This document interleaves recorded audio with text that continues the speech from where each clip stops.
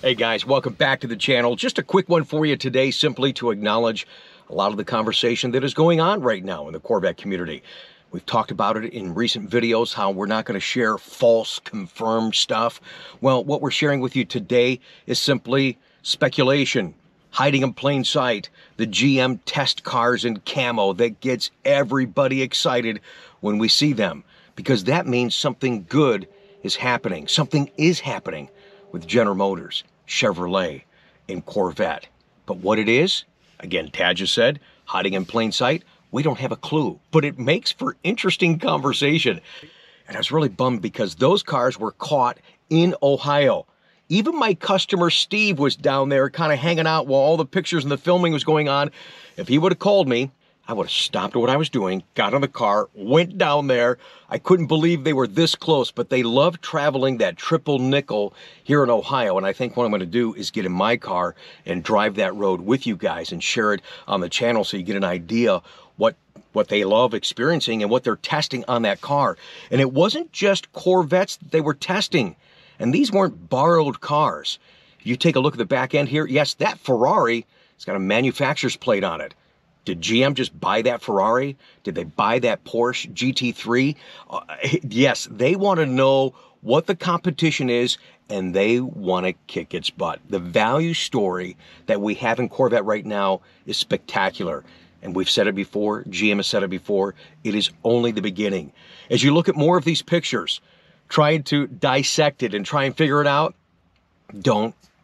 we're not going to know, but it is interesting to see that some of these cars had different exhaust ports, some as they are now, some in the center, some having a little thingy hanging out of the front trunk, and hey, what's this thing up on the dash, this red, is that a panic button? Is that an eject button? I mean, what is that thing? We look at the different spoilers, we look at the different contours, you could see that some of these appear to be maybe a convertible.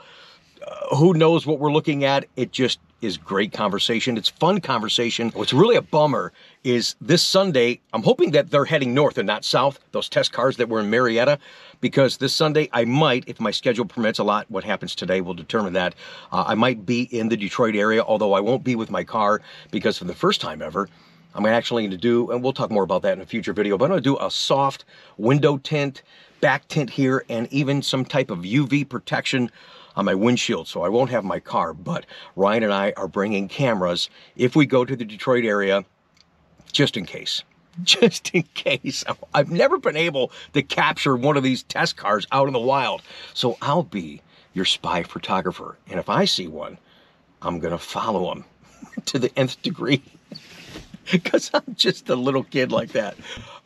So interesting conversation. Special thanks to my buddy Keith at Corvette Blogger allowing us to share some of the video and some of the pictures you're looking at now. We could speculate and guess all we want.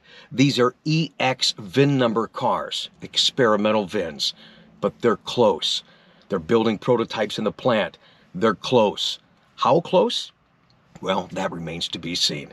More to come on this channel. Don't forget, viewer mail part 2. A lot of fun, interesting stories, some really neat stuff that you guys made for me is coming up Sunday on our Coffee with Conti show. Appreciate you being here. Support the channel by subscribing. Thumbs up the video. Make those comments down below. Guess to your heart's content what the heck we're looking at in these GM test cars. And we'll be so far off. They could be testing stuff 6 years away from us in the current bodies. They really are ahead of what we are mentally. So have some fun. It's Corvette, man. That's what it's all about. Thanks again for watching. Oh, and real quick before you guys go, I want to show you a video that I'm working on. We did this a long time ago. Look at that. See that steep incline? Yeah. I'm going to show you why I didn't order the front lift.